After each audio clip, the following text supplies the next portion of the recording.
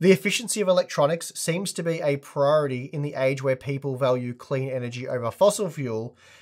So what point do AMD/Intel/NVIDIA make their products draw so much power that flagship customers will go out of their way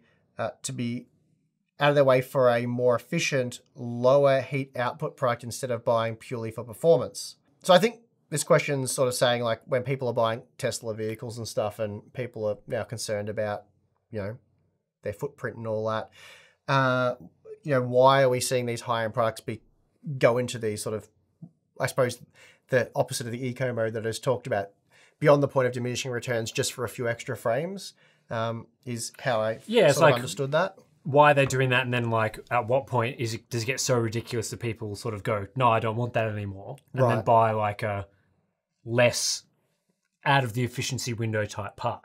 Yeah, well, this is, in my opinion, this has all come about, at least in recent times, as there's been sort of some stagnation, but also AMD really has become more competitive when it comes to CPUs and GPUs.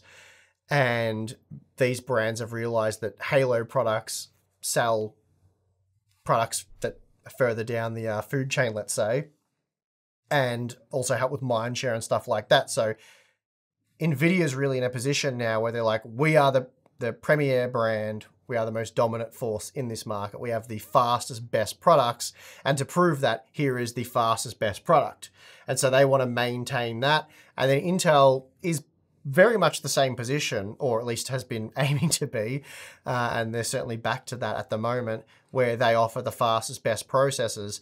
But in order to achieve that against a really competitive competitor, they're now needing to overclock and do what essentially PC enthusiasts have been doing for decades to get that last bit out to actually make that a valid claim. And then as AMD does that, then they do it, and we get to this point where it just becomes this arms race where they're just overclocking to the moon. And that's why we're seeing that, winding Zen 4 back 5% has a significant reduction to thermals and power. They're doing that, as I said, because it's what creates that mind share and has a knock-on effect and sells the SKUs lower down the product stack. And also, people seem to always complain about this, but it's had absolutely zero impact on sales. Like, people, for some reason, it's always a talking point. Like, their power consumption of parts, thermals, people be like, oh, this is really crazy. And then they just ignore all of that and buy it anyway. Which is why why they keep doing it. Well, it's why AMD is obviously cottoned on and they do that. Like, I have criticized them for not promoting eco mode more, which I think, first of all, they should have had that ready, and I think they should have promoted it more.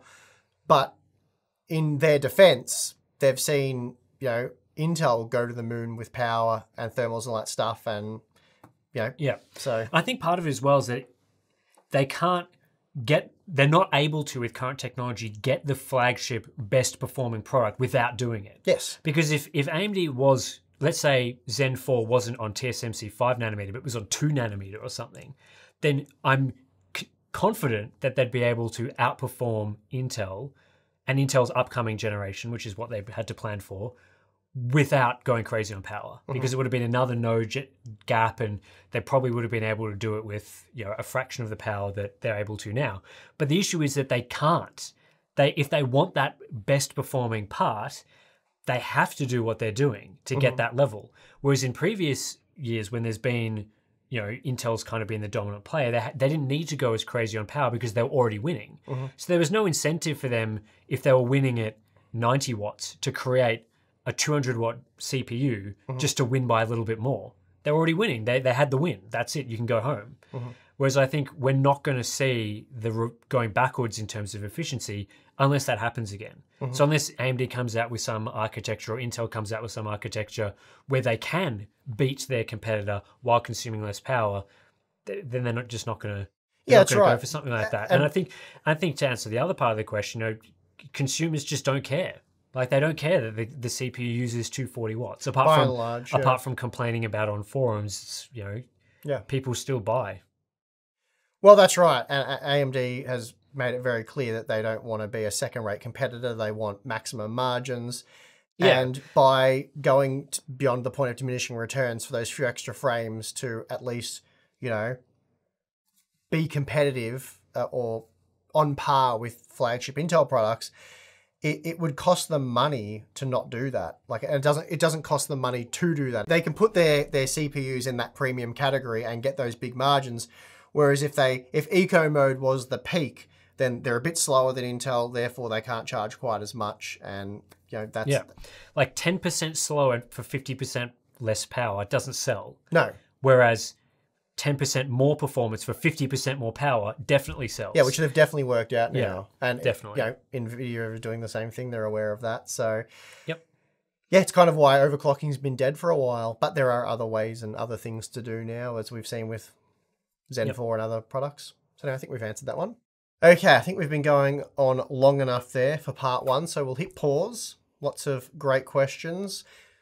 Pretty much a lot of the topics we thought we'd be talking about, but that's good. Hey, it's good to have a lot of new and interesting, exciting things to talk about. I certainly enjoyed it. What about you, Tim? Yeah, this month, awesome set of questions. I remember going through, checking out the questions I wanted to add. I'm just slamming in like question after question, so many good ones. So really appreciate all you guys that submitted questions either via the YouTube thing or via Discord for our community members. Speaking of community members, you can sign up and become a member to ask us questions, to be part of our live streams, chat with us on Discord, BTS videos. What else? Discord, BTS, live streams, and I suppose Q&A stuff, eh? Yeah, that's pretty much it. As well as subscribing. Yep. So got Patreon and Float Plane, links in the description below for that stuff. And yeah, that's pretty much it for this one. There'll be a part 2 and probably a part 3 up on the channel in the next coming days. So stay tuned for those and subscribe, like the video, do all that good stuff. And yeah, I'm your host, Tim. I'm your host, Dave. See you next time.